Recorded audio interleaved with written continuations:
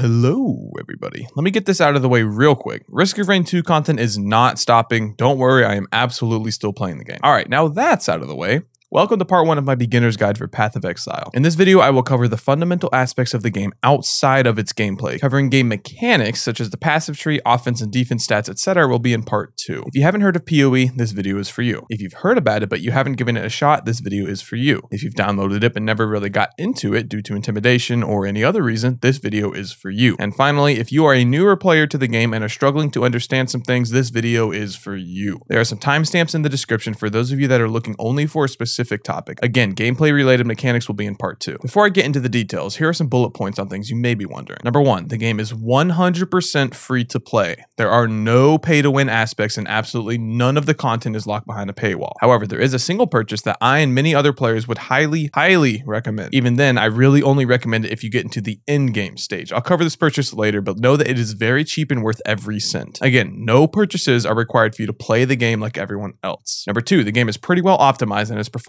is improving with every major patch. Yes, there are outliers, but for the most part, any PC can run this game just fine. You will probably have to tweak your settings and sacrifice quality for performance if you're on a lower end PC, but at the end of the day, you will still be able to play the game without major issues such as crashes. Number 3, there is a ton of content, like an absurd amount. Personally, I believe the amount of progression and more importantly, replayability Path of Exile offers is bar none. As in making new characters, leveling them up, and trying out new skills and builds is not only fun, but even feels necessary with you looking forward to starting a fresh character and trying new things out. Number 4, there is always something new to learn. Speaking of the content and replayability, a huge factor in why there is so much content is because behind every item, skill, class, etc. are elaborate game mechanics and systems. Learning the interactions everything has with one another is why many people regard PoE as a theory crafter's dream. In fact, I'd wager that most of you who have heard of PoE probably know it by the mention of its passive skill tree, something which looks like this. Oh, cool. I just leveled up. All right, let's put this passive point in. Whoa.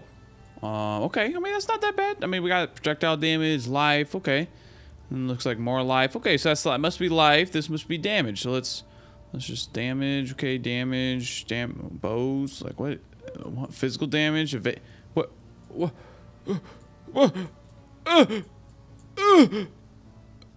Now, don't be intimidated. Once you play for more than a few hours, things that seem daunting at first, such as the passive tree, will start to make sense after a little experimentation, which brings me to my last point. Number 5, the game is equal part challenging as it is fun, at least to a new player. I like to think of learning PoE as the same as learning Dark Souls. Overcoming the many trials and tribulations that PoE offers is a huge draw to its fun factor. PoE is the Dark Souls of ARPGs, by the way.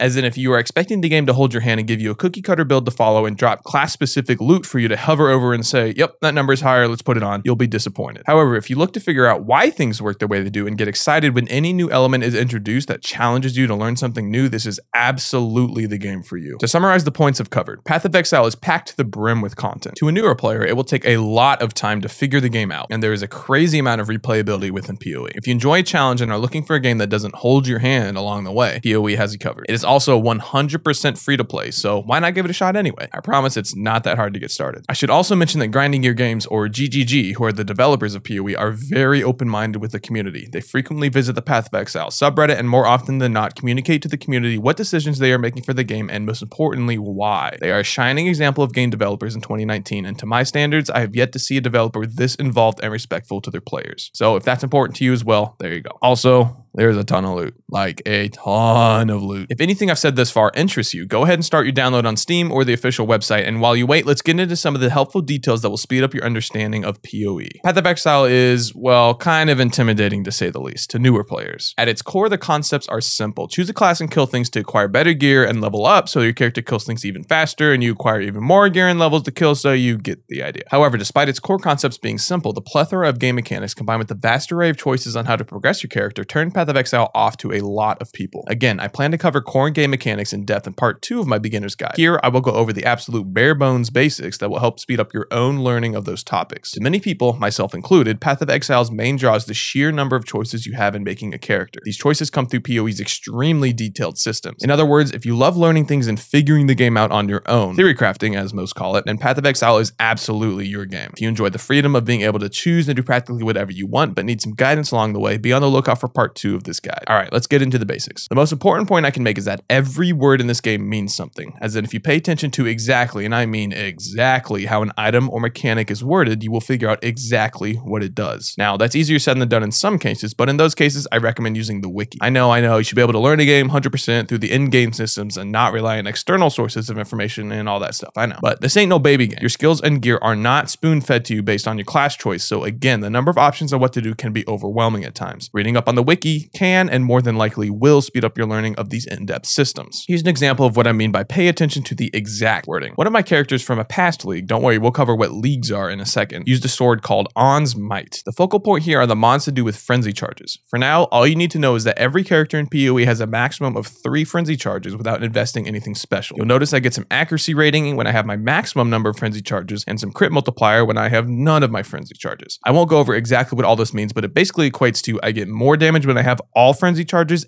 and when I have none of my frenzy charges. What makes this sword interesting though is the mod -1 to maximum frenzy charges. Here's where the exact wording comes into play. This takes the base amount of 3 charges down to 2, but wait, this is a one-handed sword.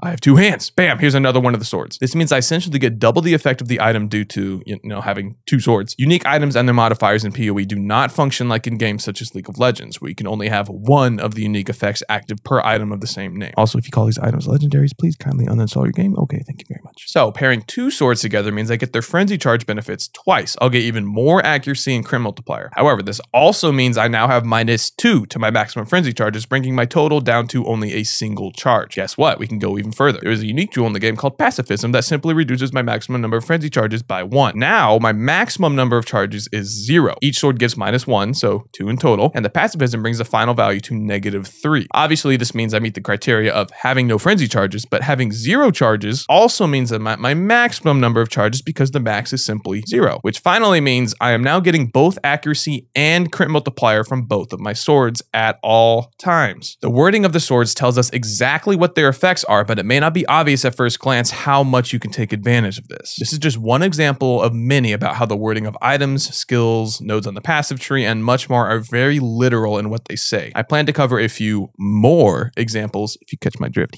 of the specific wording in PoE and how it relates to your gameplay in the second part of my beginner's guide. So again, if you're interested, be on the lookout. For now, just know that taking the time to read each item, skill, and other gameplay aspects you come across will benefit you greatly. Moving on, I want to make the important note that no matter what, the progress you make on your characters is never lost. Yes, even if you create a hardcore character which only has a single life. If you die on hardcore, you'll simply be moved to standard league, carrying over everything on your character. The only exception to this is if you're playing in a hardcore challenge league, which I'll explain in just a second, don't worry. You will have a separate stash, which is where you store the majority of the loot you get, and therefore won't be able to access the items you gathered in the league, aside from what you died with on your character, because the items in your stash stay in the league. Think of it like having a separate bank account. But do not be alarmed, this is only for those of you looking to really challenge yourselves and play a hardcore character. If you're just starting out, I highly recommend you choose the default challenge league, which will have a blue banner displayed and already be selected for you when you start the game. Dying in a default or standard league will never result in the loss of items, whether they're on your character or in your stash. Now, what do I mean by challenge leagues? Well, the game currently functions on a bit of a cycle. Most people play in the challenge leagues, or just leagues for short. Each league is a fresh start that occurs about every 3 months, bringing new additions to the core mechanics of PoE through new skills, new items, and most importantly, new mechanics. We call the new mechanics league mechanics because they are drastically different or even brand new addition to PoE. Playing in a league is like playing on a ranked ladder in your given competitive game. Once the season is over for PoE the league, then you will have a little bit of downtime and start again fresh. When I say most people play the league, I mean pretty much all of them. A lot of PoE players have been around for quite a bit, so to avoid completely burning out and never playing the game again, they'll stick around from anywhere for a few weeks to a couple months of a given challenge league, stop playing, and then come back fresh after a nice break for the next league. Again, the new content added with each league is more often than not worth at least making one character and testing it out, especially because at the end of the league, all characters and stashes, so all your items that you acquired over the league, are moved into the permanent, standard, or hardcore leagues, respectively. Nothing on those leagues is ever wiped, so if you fancy a more permanent progression style, then trying out PoE in the permanent standard league is your best bet. Another topic I want to go over is the importance of the economy in this game. Trading is the lifeblood of PoE. Without trading, the items you get would essentially be meaningless as soon as you acquired a better one, something that deals more damage, has greater defense, etc. To complement, crafting items are the fibers that hold trading together. The comparison probably didn't make any sense, so just know that crafting and trading are very, very, very important to this game. Now, this doesn't mean you are forced to do either. In fact, if something like old school RuneScape's Iron Man mode suits your fancy, there is an equivalent mode in PoE called Solo Self-Found, where you cannot interact interact with any other players for any reason. For most of you, however, being in a trade league, simply not solo self-found, is the way to go. The trading currency in PoE is not gold coins, which may be odd at first. They're actually your crafting materials. The gold standard is the Chaos Orb. Most items are priced around them. You will find a few Chaos Orbs while you level up your character, and I'd recommend hanging on to them because, again, they are crafting materials, so you can consume them. Save them for once you get a better understanding of the game, specifically trading for better items, because you can often buy a much better item for a single Chaos from another player, rather than using it to hopefully roll an item yourself. The higher end items are priced around Exalted Orbs, which are the equivalent of anywhere from 50 to 150 Chaos Orbs. I say anywhere from that range because each new league brings with it a fresh economy, which is also a huge draw to the 3-month leagues. The price of Exalted Orbs naturally mean they are much, much rarer than Chaos. If you get one of these as a drop in your first playthrough, you most certainly have a bit of RNG on your side. Also, I should mention that aside from a few exceptions in the end game, pretty much any item and any currency can be found in any zone, meaning there's always something to look forward to while just killing random trash mobs. Personally, this is one of the reasons I love grinding this game out. It's exciting knowing that I can get amazing items at any time. I don't have to be doing like the hardest content or anything. There are some restrictions on that rule, specifically while you are leveling a character. For example, Exalted Orbs can only drop in zones where the monsters are level 35 and above. Now that you know the importance of trading in the economy, let's go over money, as in your money. In the beginning of the video, I mentioned that there is a real money purchase that I highly recommend for those of you that reach the end game. And don't worry, the topic right after this will explain what the end game is. The purchase is a single premium stash tab. By default, you have 4 regular stash tabs to work with. This will be more than enough space for your leveling process and your first foray into the end game. The difference in a premium stash tab is among being able to change the name and the color of the tab. It can be made public. A public tab is one that is visible to the trading API, which is simply the system that shows all items available to trade. There is a free workaround to this using regular stash tabs, but it requires installing third-party software, which, don't get me wrong, is not the end of the world, but the ease of simply having a tab to dump any item into trade is very useful. You can configure a premium tab to be public by simply right-clicking it and checking the public box. Then you can select whether or not you want each item to be priced the same, which is useful in a bulk selling tab, or, and I recommend this one, to price each item individually. I won't cover the actual trading process in detail in this video, so if you're looking for the details on how to trade and how to find good items to buy, etc., that will be in part 2. The final topic I want to cover is the end game. What is the grind? How grindy is the grind? Is it fun? Why should I look forward to it? The end game in Path of Exile revolves around mapping. Maps are, as with pretty much everything, tradable and craftable items that drop from slain monsters. They begin to drop towards the end of the campaign, which is 10 acts total, and once you beat the final boss of Act 10, your mapping journey will begin. Again, I won't cover the specific modifiers, how to get maps, how to sustain maps, or any of that stuff in this video, and that's going to be in part 2. Simply put, maps have tiers. They begin at tier 1 and go up to tier 16. Most of the player base just abbreviates this by T1 or T16 and so on. T1 to T5 maps are white, T6 to T10 are yellow, and T11 to T16 are red. Just think of it as easy, normal, and hard maps respectively, with each color having their own progression inside. As in, a T1 map and a T5 map are both white, but the T5 map will be significantly more challenging relative to the tier 1. You can't just do any white map and expect it to be the same difficulty. T1 maps are monster level 68, and each additional tier adds a level to the zone. So T2 maps have level 69s, tier 3 maps have level 70s, and so on. The reason why the monster level is important is because, as I mentioned in the trading section, some items have restrictions on when and where they can drop. Most of these restrictions are tied to monster level and the specific zone, so map, they are in. But for the most part, your experience will be killing stuff inside of these maps to get loot and either sell the loot or use it to kill stuff faster. That's it. The progression of these maps come from their drop rates getting progressively lower as the tiers get higher, meaning you'll get way more white maps than yellow maps, and especially reds. Also, the tier inside of each color has the same progression for drop rates. You'll be getting way more T6 maps than T10 maps. The point I want to get across with this is that the higher tier maps hold some pretty substantial value, ranging anywhere from 1 Chaos Orb to over 20 easily. So not only do the items you get from maps progress your character, but also the maps themselves. Every map you complete, and the details for completion are slightly different depending on the color of the map, will add it to your atlas. The atlas is just a place to track the maps which you have done. Every map you complete on the atlas adds a bonus to the potential maps you'll receive. This bonus is an additional 1% chance for any drop map to be 1 tier higher than usual. There are well over 100 maps to complete, so once you hit a bonus of 100%, you start getting the chance of drop maps being 2 tiers above. I know this is getting really convoluted for some of you, but all you need to know is that the more maps you complete, the higher chance you have at receiving higher tier maps. An important note is that completion, for the sake of the atlas, only occurs once per map of the same